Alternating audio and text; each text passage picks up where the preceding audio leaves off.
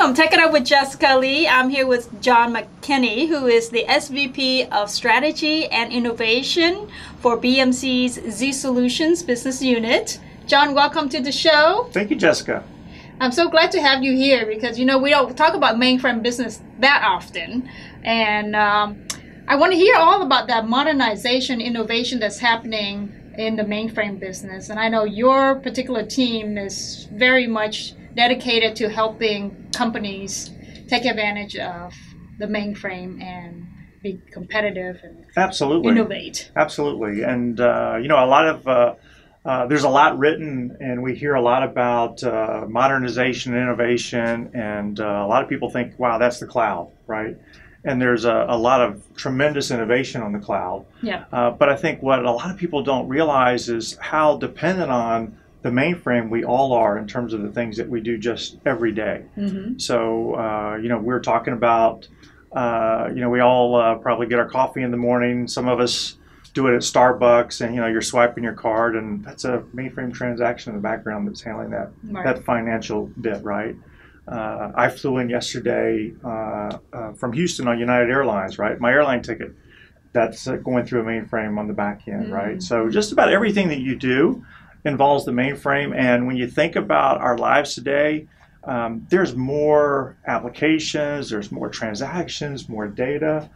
And the mainframe really is, for many of the largest organizations in the world, it's that centralized hub in their IT architecture that they're so dependent upon. So there's a tremendous amount of innovation that has occurred and continues to occur to make sure that that centralized hub is up and running, it's performing, it's always available, so that when we want to do things, it's there and it's working. You mentioned that the mainframe is always compatible downward. What does that mean?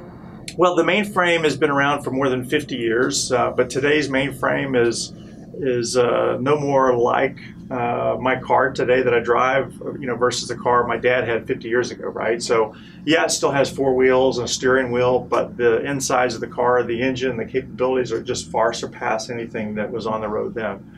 And today's mainframe is the same way. You know, what's interesting, though, is the applications that started, you know, 30, 40, 50 years ago, 20 years ago, as new generations of mainframes come, and IBM has done a tremendous job of innovating on the platform, and we expect a new box from IBM later in the year, that the box is always downward compatible. So what that means is you bring in a new box, your applications that you had written and updated are still compatible. You don't have to make changes to ensure that it's running. So that means organizations have been able to reap the benefits of the business logic they've built into these applications over many, many years, and they continue to enhance it.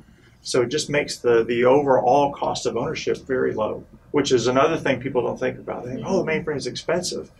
But when you think about the number of transactions it runs each and every day, the amount of data it processes, it's very economical when you look at it in that regard as well. And you know it.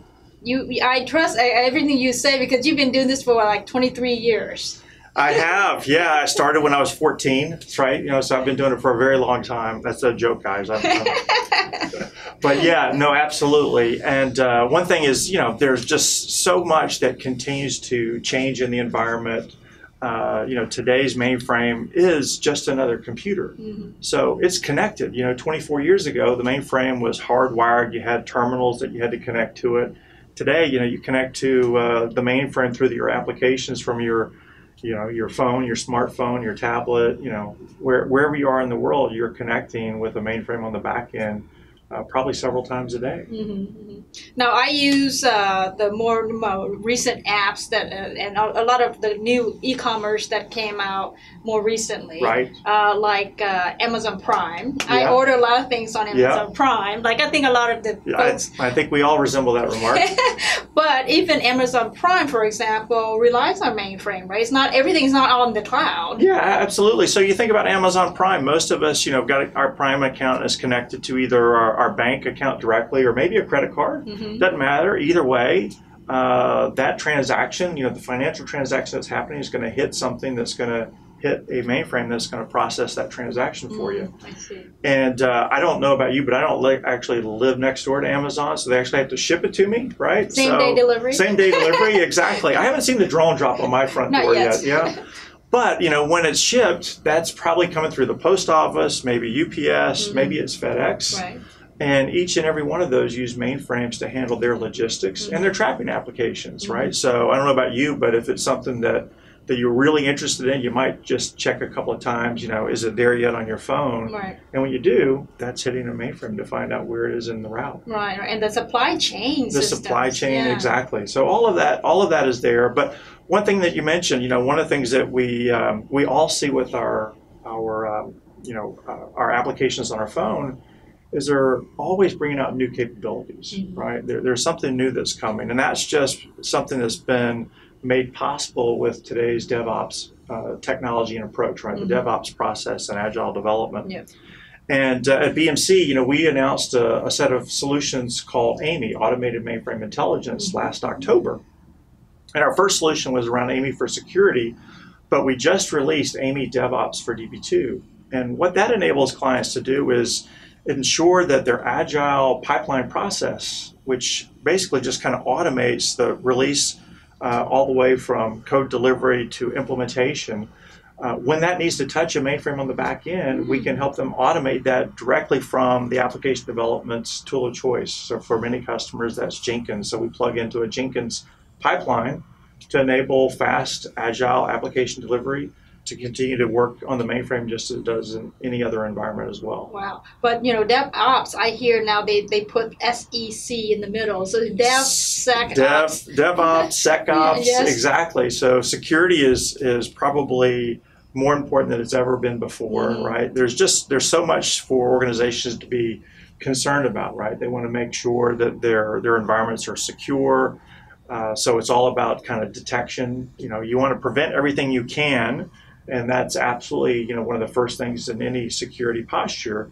But you also have to have detection going on, right? So AMI for security is a set of solutions that provides really endpoint detection and response in the mainframe environment. And you think about it, if the mainframe is the hub and the mainframe is holding so much critical data, you want to make sure that that data is protected and that you know if there's anything that's going on by a threat, whether it's an inside or outsider threat. Mainframes are very fast, and mainframes have some of the best encryption in the world. So just think about what kind of impact it would have if there was ransomware that was actually encrypting some of your critical data on the mainframe. You want to know about those types of possibilities as soon as you possibly can, and that's what AMI for security does. It alerts the security operations center to any type of abnormal behavior using AI to identify that for them. Okay, so that's more the innovation that's taking Absolutely. place. I mean, you have a broad portfolio of solutions like monitoring, security, database, backup. Backup and recovery, administration, cost and capacity management. So really just about every one of the functional disciplines that you think of in traditional IT operations management, we provide a set of solutions, and we do that increasingly. It's under our Automated Mainframe Intelligence, or AMI, kind of family of solutions. And we started on that journey a couple of years ago, and again, kind of coming back to the aging workforce that exists on the mainframe. And many of our clients were saying, you know, we know that we're going to have people that have been working on the platform for 20 and 30 years that are retiring. And we have new people that aren't as familiar with the platform. I see. But new people that aren't as familiar with the platform are, you know, actually sometimes more interested in using new technologies, right? So they're interested in new automation and AI and machine learning and how that can be applied to help them do their jobs more effectively. So we're seeing a lot more interest and uptake in using and embracing newer technologies like AMI in the mainframe space to help clients better run and reinvent their business. Very interesting. Yes, it's true. I think when engineers or students graduate from university, they don't necessarily think, oh, I'm going to go and work in the mainframe environment. Right. But you're saying, actually, that's where there's a lot of growth opportunity for them. Absolutely. You know, with so many people that are retiring today, you know, we do an annual survey of the mainframe environment. We just completed it a couple of months ago. And it was over 1,100 respondents across the world, right? And so one of the things that we've noticed in the last 3 surveys is the age demographics are shifting. So just 3 years ago, more than half of the respondents were over the age of 50. Now, more than half the respondents are under the age of 50, and the group under the age of 40 continues to grow. We've seen the number of women that are responding and are now in working in the mainframe environment has increased. It's up to 30%. So we're seeing a demographic shift occur. And with that, as I said, you have different attitudes and interests, right? So, we track things about, what's their interest in looking at AI and machine learning, what's their interest in deploying automation, and you'll see a much higher scores there overall in terms of their interest and willingness to adapt and look at new technologies to help them solve some of the traditional challenges that exist around keeping the applications up and running and available and performing well, ensuring that business continuity is strong, that they can recover from a variety of conditions.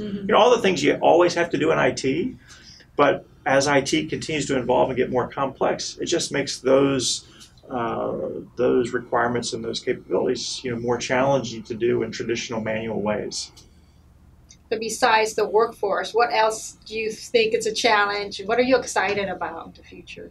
I'm really excited about just the continued growth in terms of what our customers are doing with their applications. We were talking to a customer the other day, and it's an insurance company, right? And so, if you drive a car, probably sometime or other you've had a fender bender or not, right? Yeah. And they were just telling us, one of the things they're doing is they're using now, they can have one of their clients, if they've had an accident, they can take pictures of the car and send that in. So they, literally it'll tell them on the phone, take a picture here, upload and around it. I experienced that actually. Did you? Oh, very I'm sorry. Smooth. Very smooth. Well, yeah. That's good. I mean, it's so quick. You upload, they verify just using the pictures alone and approve the whole payment. Absolutely. And they were telling us how with some, one of the things they're doing is they can determine from pictures if the car is a total loss or not, and not have to have an adjuster come out to verify that. That's right. Which is basically using, AI that's available now to do those things. So it's just interesting whether it's in the insurance or whether it's in healthcare, government. There's just always some interesting new application of technology to just solve some interesting business problems or to create some new business services. So it's just fun to talk to customers and what they're trying to do to service, their business. And then for us, how we help them be successful is the fun part. Yeah, because that's like really added value, right? It saves me time, it saves them time, it saves costs overall. Absolutely, yeah. And so that's what makes it fun, is just working with customers. That's always the best part. What else is exciting for you? So on Amy, we've got some more solutions coming out later this year. So one of them is something we're calling Amy Predictive. Okay.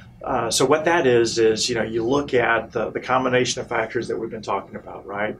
Data volumes and transaction volumes growing, the environment becoming more complex because of all the different pieces and parts, the fact that we've got an aging and retiring workforce. And so what that means is, occasionally things don't actually always work like people plan, believe it or not, right? So problems do happen. Yes. And what Amy Predictive does is it's using AI and machine learning and looking at a variety of KPIs in the environment to identify anomalous conditions. So we're mapping and being able to basically kind of help customers see around the corner. We're predicting business disruptive events before they actually occur, so that they can take corrective action, right, to minimize a disruption, whether it might be a slowdown to a critical business application or maybe a complete outage. And clients are telling us, they've done a tremendous job about reducing planned outages, but unplanned disruptions still happen, right? Things happen.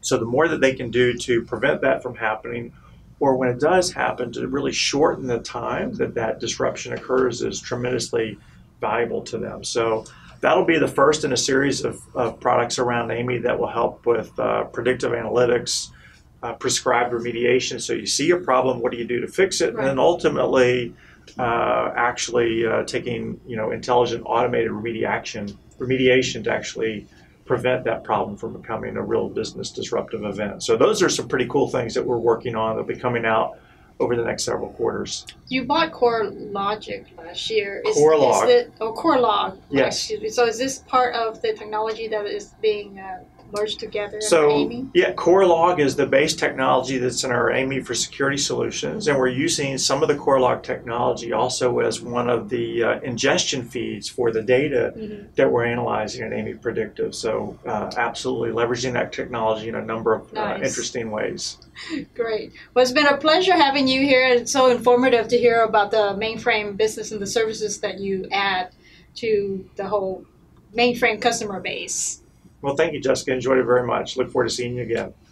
There you have it, folks. Take it up with Jessica Lee, John McKenny from BMC.